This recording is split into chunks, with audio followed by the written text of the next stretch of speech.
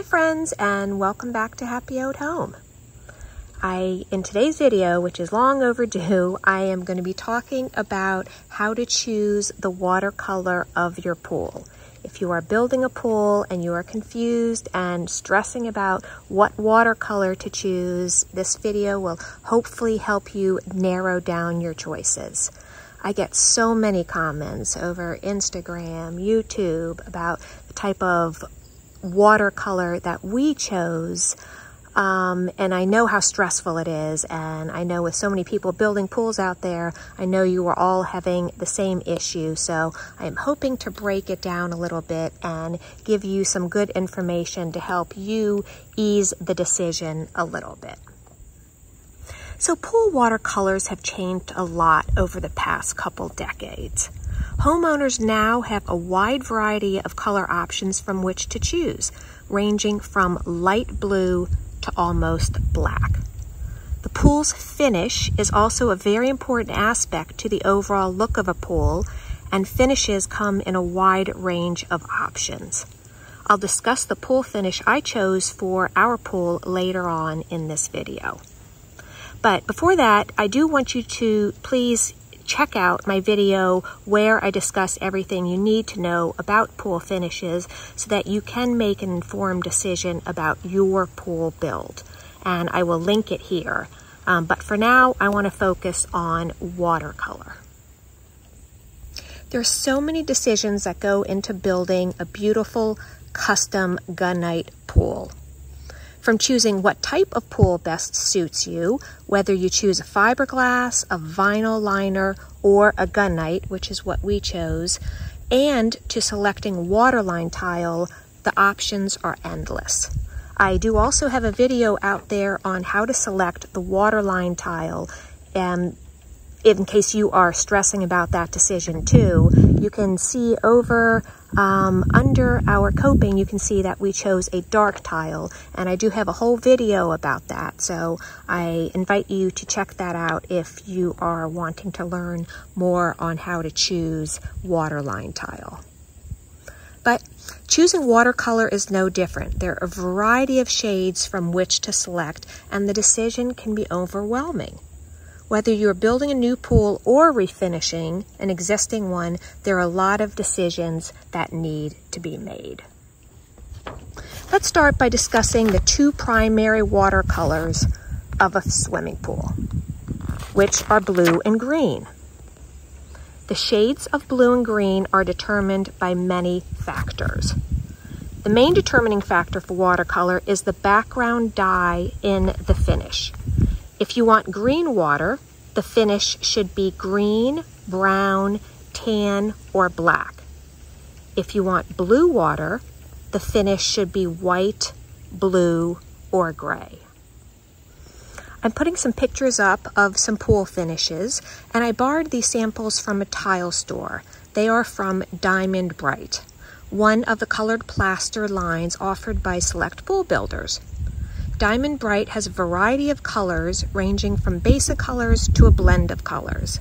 The watercolor series listed above is a combination of colors by Diamond Bright that gives more of a custom color for those wanting a wider variety of shades within a color. This is the series my pool builder was offering at the time and is a good choice if you are looking for a blend of colors. Deciding on the color palette is an important first step in the look you want in your pool. Do you want to see blue or green? Do you want a lighter or a darker shade? Once you decide which shade you want, then selecting a finish will be easier. There are many factors that go into determining the color of water besides the pool dye plaster. Pool water looks considerably different on sunny days than it does on overcast days. Other factors like yards that are heavily shaded by existing structures or trees will make pool water appear darker. The colors surrounding the pool also affect the watercolor at times, reflecting off the surface of the water. The depth of the pool can also affect the watercolor. The deeper the pool, the deeper the color. For example, if you select a white plaster finish, you'll notice that the blue is darker at the deepest end than it is at the shallow end. Here's an example right here. If you can see how dark blue it is over on the deeper end, and here I go to the shallow end, which is the Baja ledge, how much lighter it is, right? It's the same plaster, but the watercolor is going to appear different because it's shallow. Spas will also have a different color water than the pool because of the depth. Here is our spa, which you can see where the finish looks very different on the bottom. It looks very different on the seat ledge and in the pool, but it is the same finish, so it is going to appear different. Another factor that can impact watercolor is water movement. Pools with waterfalls or fountains will appear more vivid due to the light prisms created by the moving water. This won't totally change the color of the water, but it rather adds depth and color variation as the water moves around the pool. Ours is not drastically affected because we have this little area in between, and the spa is not directly overflowing on the pool. There would be more movement in our pool if that were the case, but we have this little spillover area, so we do not get as much of color variation for our waterfall that I was referring to. But if you have a spa that goes directly into the pool, you'll see more movement in the water. Okay, so I'm going to talk a little bit about what our pool finish is. So these are again colored plasters with a river rock finish. So that is what we chose for our pool. We chose a river rock finish in one of these colors. Can you all guess which color we chose? Again, dividing them up, the very lightest ones, a white background will give you that very pretty light blue color. And you see in a lot of California homes, you see a lot of white plaster bottoms. Very, very basic, but very pretty. And it gives you that vibrant blue. Again, super simple, and all it is white. And here you go into a little bit of the greens. I didn't want particularly any green water, so I was trying to stay away from the greens. What I wanted was a really pretty blue to dark blue to almost black.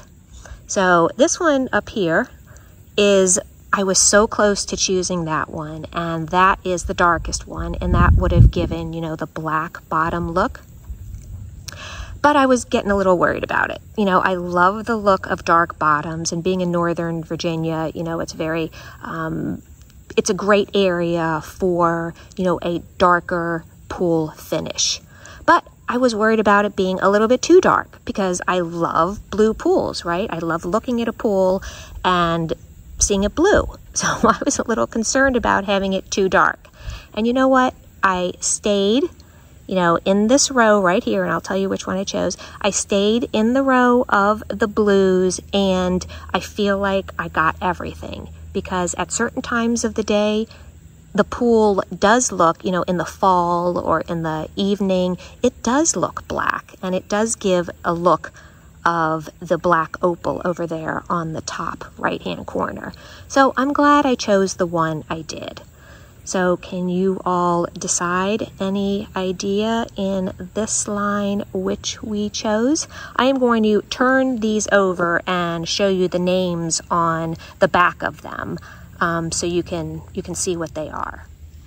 Okay, so here we are. I have turned them over, revealed all the colors, and again over here on the right side, this one being the darkest of emerald black. Harbor Gray, I have a friend who did theirs in Harbor Gray, and it's very, very pretty. And it is more of like a bluish gray color. I have a friend that did Baja Sand, and that is beautiful as well. Has maybe a tad more green to it. Lucayan Blue, I was very tempted to do because it was so blue, and it was going to give me that really punch of blue that I was looking for and kind of longing for. But then I was like, oh my gosh, well, what if it's like too unnatural looking? You know, it's just like too blue. So then I got worried about that one. And then I was like, well, Lagoon, that's pretty. That's gray. Again, maybe not enough of a blue. So this is where I settled. I settled on Blue Opal. And I feel like it has been just the perfect color for us. So it is a river rock finish. It is called Blue Opal. And that is what it looks like. I feel like it has just been perfect here. It's very sunny today, so hope you're getting a good visual on what it looks like, because actually it's hard for me to even look in the screen as I'm filming this on my iPhone. It is hard for me to see what's going on. But anyway, so this is the Blue Opal with the river rock finish. We absolutely love it, and I have been very, very happy with it. Again, it is this choice here. So if you talk to your pool builder, or you go to a pool store, local pool store in your area, they should be able to show you samples of these. And you know, and to bring it home and just to kind of play with them, they suggest putting them in the sink, you know, filling up a bucket or something and putting the sample in the bottom and seeing what it looks like. Okay, I didn't find that actually very helpful. I actually did it and I'm like, okay. Didn't really help a lot, but I don't know. They suggest doing that, just playing around with it and seeing the different looks. But again, it's going to appear very different, you know, in the deeper end, the darker end, if it's light, if it's day, is it night, is it overcast, is it bright? It's going to appear very different. So I don't know if that's really going to do much, but so these are the ones, wanted to show you those. I hope this has been helpful for you. I've been very happy with my choice. I get questions about it all the time, and I'm glad we chose the one that we did. And I feel like it's a good variety where it gives me the blue that I want, but it's not too dark. It's not a black bottom. It's not too green. You know, it's just a good combination of everything. But I do need to say that there are certain things that are going to affect the color of your water. Besides that, you know, if you have like a lot of algae in your water, you know, if there is a lot of algae in it and the chemicals are not properly maintained, which has happened. Yes, it has. You know, when algae gets in there and, you know, you guys aren't on top of it, or your cleaners, your pool cleaners are not on top of it, it's ugly and it doesn't look good. And last year we had it all over the bottom. It was really gross, and we had a lot of problems with it last year. So it made the pool look very green. Other things, you know, if you fill up the pool with well water, which we have well water, so when, you know, the water gets a little bit low and you have to, you know, fill it up a couple inches, the metal in the water can also turn it a tinge of green. So, you know, then you're either you or, you know, if you have a service doing it, then they need to come and, you know, put chemicals in it to even the pH of everything out. So there's so many things that can affect it. But when it looks great and when all the colors are properly maintained, it's a beautiful shade of dark blue. And I'm very happy with it. But like I said, there have been many times where it has looked miserable because of issues with the water and issues with algae and just things not going well. Okay, please check out the waterline tile. You can see the waterline tile.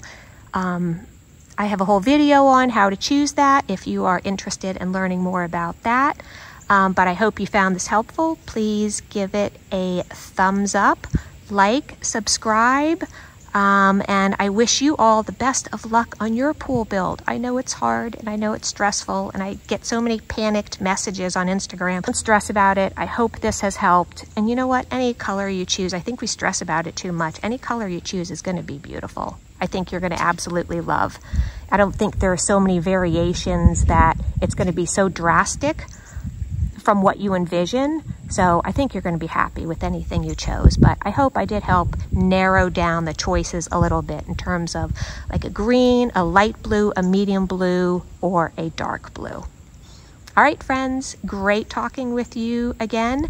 I will see you soon on the next video. All right, bye.